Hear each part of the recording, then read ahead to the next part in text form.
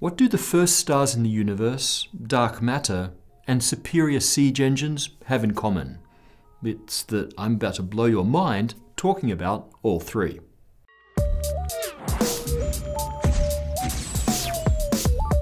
Sometimes space news sneaks by without getting much attention. Not everything wows like gravitational waves or spacefaring sports cars.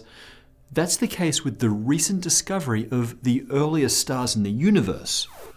In a Nature paper published just a few weeks ago, Judd Bowman and collaborators report a signal from the very first stars to form in our universe. The same result also hints at brand new physics that may help us explain the nature of dark matter. This result flew under the radar in part because it's a subtle and clever result that requires a bit of interpretation.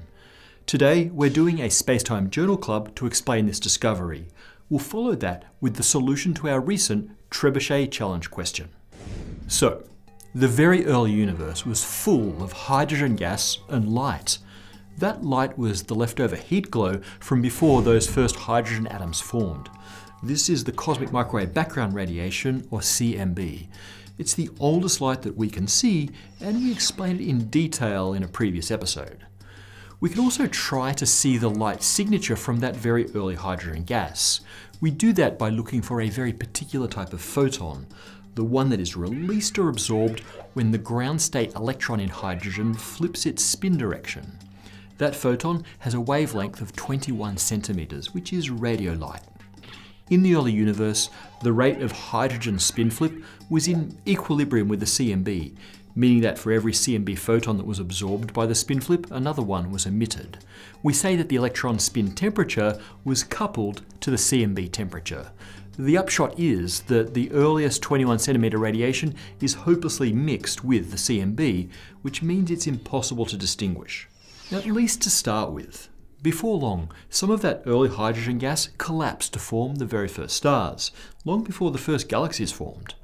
The ultraviolet light from those stars shifted the equilibrium so that the electron spin temperature became connected to the temperature of the gas instead of the CMB.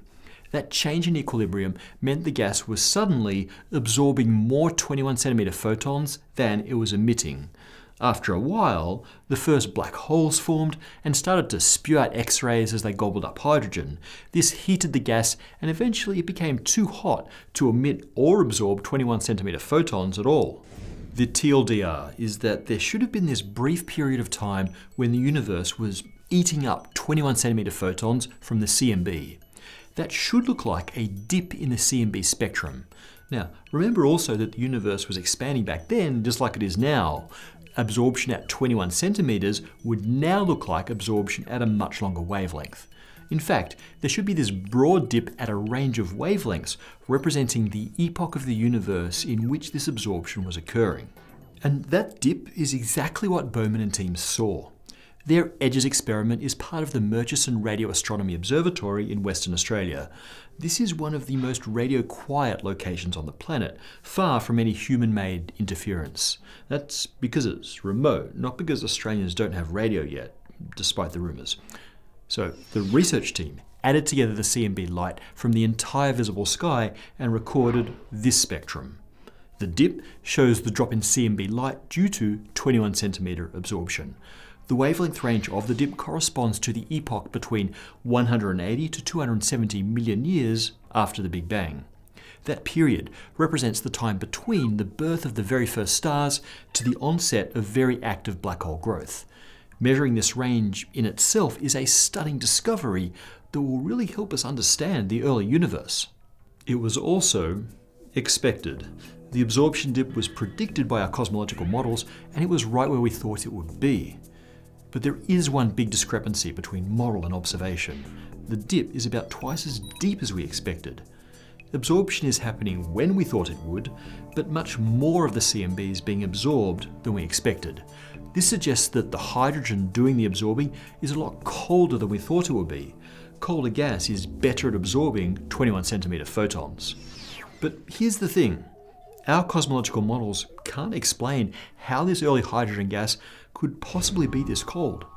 We know exactly its temperature at the moment of the creation of the CMB, so there's a limit to how much it could have cooled since then. This is where the new physics comes in. In order to cool something down, you need to expose it to something even colder than itself, or expand the universe, but that's already been taken into account.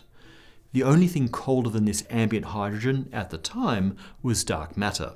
So maybe the hydrogen lost some of its heat to dark matter. Yet, in order for that to happen, hydrogen would actually need to interact with the dark matter. And that's the whole thing about dark matter. It doesn't interact with regular matter except through gravity. But in order to cool the early hydrogen, there must be another type of interaction. This is getting physicists excited. It's only a hypothesized explanation for the relative coolness of this gas, but it's the one the authors seem to like. More time and more data will help sort this out. Okay, so now for a complete change of topic. Let's do the answer to our recent Trebuchet challenge. You were a medieval warlord. Well, maybe early Renaissance, whatever you like.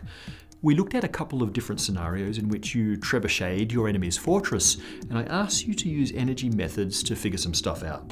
First, I asked you the following. You fire your trebuchet at your enemy's wall twice. In the first case, the projectile flies upwards on a shallow path to strike the top of the wall. And in the second, the projectile flies high in the air to fall again, striking the same location.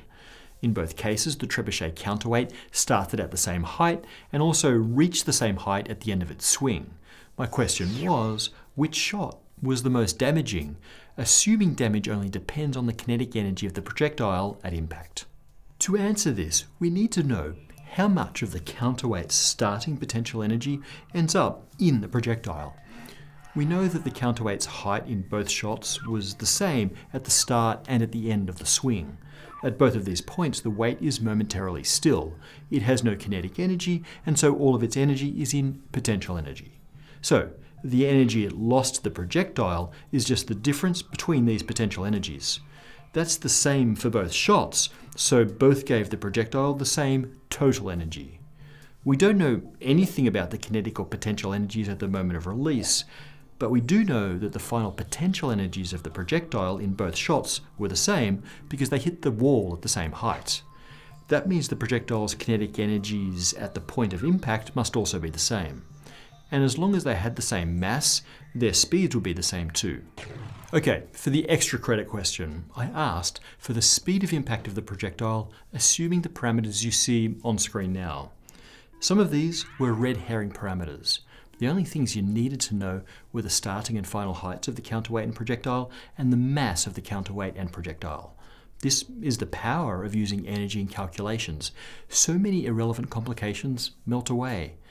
Like I just explained, we can equate the energy lost by the counterweight with the energy gained by the projectile. Then subtract the potential energy of the projectile at its point of impact and we have its kinetic energy. Then half mv squared gives us its velocity around 80 meters per second. The kinetic energy of a 90 kilogram stone at that speed is about that of a third of a stick of dynamite. Hey, it's not bad for a medieval rock slinger. So we chose 6 correct answers to receive Spacetime t-shirts. If you see your name below, that means you. Email us at pbsspacetime@gmail.com with your name, address, US t-shirt size, small, medium, large or extra large, and let us know which tee you'd like. That includes our new Heat Death of the Universe is Coming shirt. If you didn't win this time, there's a link in the description so you can grab your own t-shirt anyway. That way when you do win next time, you can get our upcoming t-shirt, which will be even cooler if that's possible. Nice way to show your appreciation for PBS Spacetime.